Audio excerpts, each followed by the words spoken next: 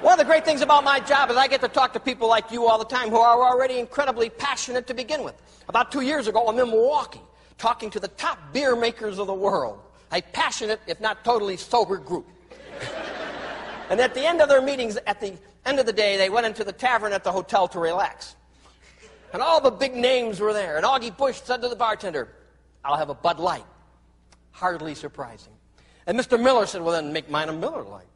And Mr. Coors said, "Coors Light for me." And so it went until it got to Arthur Guinness. And he said to the bartender, "I believe I'll have a Diet Coke." And Augie Bush said, "But Arthur, aren't you going to have a Guinness?" He said, "No. If the rest of you aren't drinking beer, then neither am I."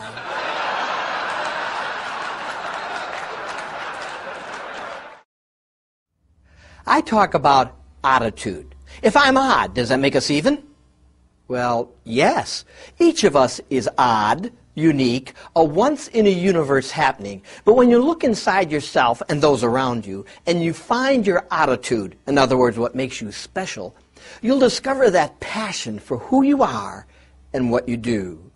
Great leaders recognize odditude in everyone around them. Great team players realize their unique contribution is one of the reasons their team is so strong. A recent Gallup poll survey concluded that 80% of us are achieving less than we could because we are not enthusiastic about what we do. If we could live our attitude, that passion for who we are and what we do, employee turnover would drop by 70%. Customer loyalty would increase 70%, and profits would rise 40%. You know, some of us are really good at math, naturally. Others of us are great communicators. We all have our gifts.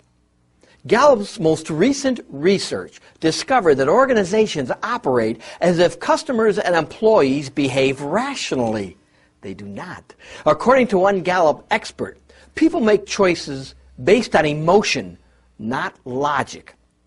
If you want charged up employees and customers, you must touch their hearts. The bottom line is truly humanity. To be successful in today's world, you must reach people emotionally. Focus on what makes that person special. Understand and appeal to each individual's attitude.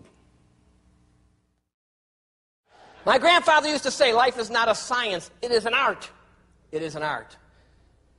And what do great artists have? They are joyous. They love who they are and what they do. They are creative. They learn from everyone around them, but they live their lives. They run their lives in their own unique way.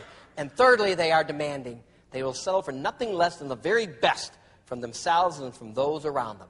Joyous, creative, demanding. A number of years ago, I had a student teacher named Laura, who was a rotten student, but a brilliant teacher. The first time I saw her in a classroom, I knew why she was on this planet, to teach children. And every now and then, I go to her classroom on the south side of Chicago, and I sit in the back just to watch an artist at work. And the last time I was there, Laura said to her class, "Children, on Friday afternoons, as you know, when we have a few extra minutes, we'll have an oral quiz. Whoever gets the correct answer may leave a few minutes early and begin the weekend that much sooner." And today we're going to do President's quotations. And the first one is, "We have nothing to fear but fear itself." And this little boy rocketed out of his seat right in front of her. But Laura looked around and went, "Kimberly." And Kimberly stood up and said, "Franklin Delano Roosevelt." And Laura said, "Oh, you're so smart, Kimberly. You're such a smart little girl." She puts her arm around her and walks her to the door. "Oh, Kimberly, you're so smart. Have a wonderful weekend, you smart little girl." She came back and said, "We have time for a few more. How about ask not what your country can do for you." Now this little boy's got both hands up. And Laura looks around and went, "Nancy." And Nancy stood up and said, "John F. Kennedy." And Laura said, "Oh, you're so smart too, Nancy." "Oh, you're such a smart little girl." She put her arm around Nancy, walked her to the door. "Have a wonderful weekend, you smart." But as she's going along, this little boy's had enough. He sits down.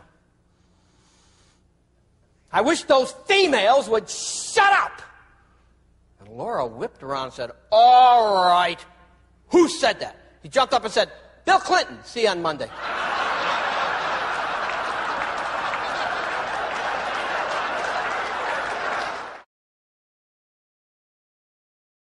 His favorite word was passion. He'd often say, do what you love, you'll be known as a smart person. But sometimes life doesn't give you that opportunity. Then you must learn to love what you do, and you'll be known as a wise person. But if you can do neither, if you can't do what you love or learn to love what you do, then do something else. Because life's too short to waste even a moment of it. Passion is the difference between a workaholic who puts all their time into their job and a loveaholic who puts all their creativity, humanity, common sense, and intellect into their career. One of the great things about passion is it opens your mind to the possibilities of everyone around you. That's what leadership's about. That's what life's about. It opens your mind to the possibilities of everyone around you. There's a lot of talk about discrimination today. It's based on one thought process. I've met someone like you before, so I know who you are.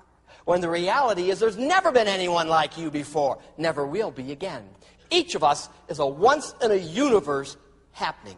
But how often do we judge someone by their age, their color, their sex, what they do for a living, the kind of car they drive? Why do we do that? It's easier, that's why. Stick a label